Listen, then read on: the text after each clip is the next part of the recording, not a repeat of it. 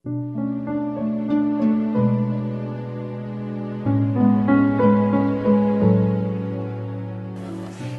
het altyd in ons gedagtes 'n negatiewe konnotasie aan die woord oordeel. Want en ek dink net aan een aspek van oordeel. Ja, as u by die deur 'n man van die SAP kry en hy klop aan die deur en hy staan met 'n dagvaardiging in sy hand, dan is en ek so bietjie geskok.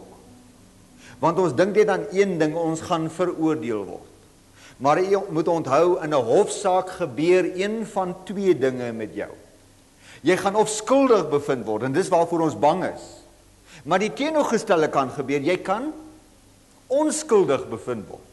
Daarom noem die boek Johannes noem dit, die oordeel is ook deel van die goeie boodskap. U moet dit vanaand aan twee kante sien. U gaan gelukkig, gaan u en ek wees, om vanaand vooruit te sien, hoe God gaan oordeel. Dis goed om vooruit te weet, so in die oordeel gaan een van twee dinge met ons gebeur. Jy gaan of veroordeel word, of jou verlossing gaan vir ewig bevestig word. Hoor jy wat ons vir u sê? En dis wat u vanaand ook moet raak sien. Kyk vanaand na die twee aspekte. Hoe u aan die kant kan staan, want onthou jy weet jy wat Hebreërs 8 en Hebreërs 10 vir ons sê? Die hoofsaak van alles wat gehoor is, sê die boek Hebreërs, sê Paulus vir ons, is dat ons het 'n hoëpriester wat nou gaan sit het aan die regterhand van God. Ons het 'n prokureur in die hemel, 'n advokaat, en hy stel belang in ons verlossing. Hy verstaan jou agtergrond, hy weet hoe jy groot geword het, hy ken jou leemtes. Maria Magdalena se leemtes het hy geken, Saggeus wat te veel geld geneem het. Almal gaan in die hemel wees. Dit moet jy onthou. Die hoofsaak van alles is, ons het 'n prokureur in die hemel. Ons het 'n advokaat. As jy 'n moeilike dagvaarding kry, gaan soek jy na 'n goeie advokaat. Die beste advokaat ooit is wie sin? Waar sit hy op hierdie oomblik? Aan die regterhand van God.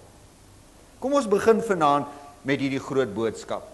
Openbaring 1 tot 5 hanteer die 144.000. Openbaring 7 doen dit ook. Ons het dit al van tevore vir u genoem. Ons kyk nie vanaand na die 144.000 nie, alhoewel ons vanaand te doen het met die karaktertrekke van die 144.000.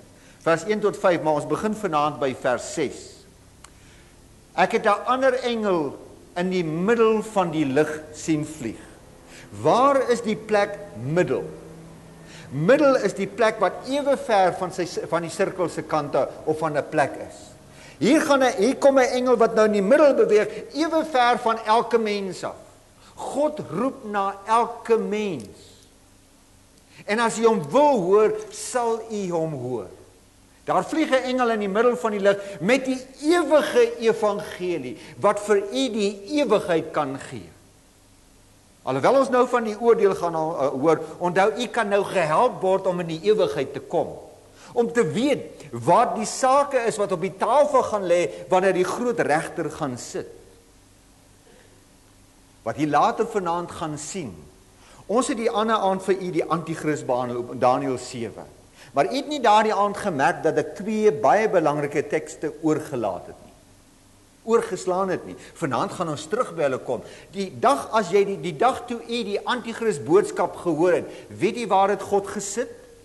Hy het u dopgehou. Hy het op sy oordeelstroon. Ons gaan dit net vir u lees. Hoe reageer u met hierdie verborgde inligting wat vir u oopgemaak word? Wat so duidelik vers vir vers uit die woord van God na u kom. Wat doen dit vir u daar diep binne in u wese? 'n ander engel het nou in die middel van die lug sien vlieg met die ewige evangelie, om te verkondig aan die bewoners van die aarde, aan alle nasies, stamme, tale en volke. Hier is 'n boodskap vir watter mense van die wêreld? Almal. Ook die mense wat vanaand in Suid-Afrika lewe. Hierdie engel het 'n boodskap, hy vlieg in die middel, ewe ver. As jy God soek, gaan jy dit kry. Almal wat God soek met hulle hele hart sal hom vind.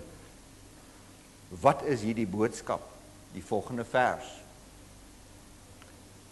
En hy het met 'n groot stem gesê, hierdie engel wat in die middel vlieg, wat die ewige evangelie bring aan elke volk, taal en nasie. Hy het met 'n groot stem gesê, vrees God en gee hom heerlikheid, want die uur van sy oordeel het nou gekom. Iemand onthou die dag as die Here op die wolke verskyn. As die wederkoms kom, ek het dit oor en oor gelees, daardie dag gaan die wat in Christus gesterf het, eerste opstaan.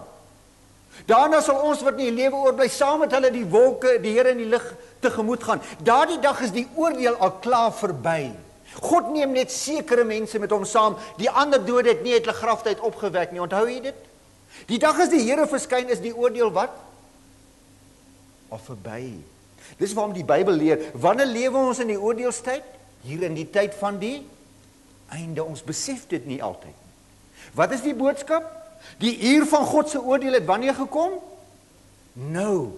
En hy het met 'n groot stem gesê, vrees God, gee hom nou heerlikheid, want die uur van sy oordeel het gekom, aanbid hom. Wat die see, die water, aanbid die werklike God, nie hy wat in die tempel van God gaan sit het en voorgee dat hy God is, en al die wette van God verander. Nie daardie een nie, wat die een moet jy gehoorsaam? Die een wat werklik geskep het. Dis die een wat u en ek moet aanbid. Kom ons dink vir 'n oomblik aan die oordeel. Ons het dit die aand met die 1000 jaar ook vir u gedoen, die oordeel. Ons het die daardie aand gevra en ons vra dit vir u weer. En daar mag dalk van u wees wat nie met die aand met die 1000 jaar studie, Openbaring 20 se boodskap en 21 se boodskap dalk hier gewees het nie. Ook hulle wat later na die lesings op die bande sal kyk. Daarom wil ek u vra, as u en ek deur die genade van God eendag die voorreg het om in die hemel in te stap. Kan jy indink, hier het daar die groot oomblik wat jy diep in die hart na verlang, het gebeur. Hier stap ons nou die hemel in. Die vraag is, wat is die eerste ding wat die Bybel sê? Hier stap ons nou in, wat gaan ons doen? Daar's die antwoord.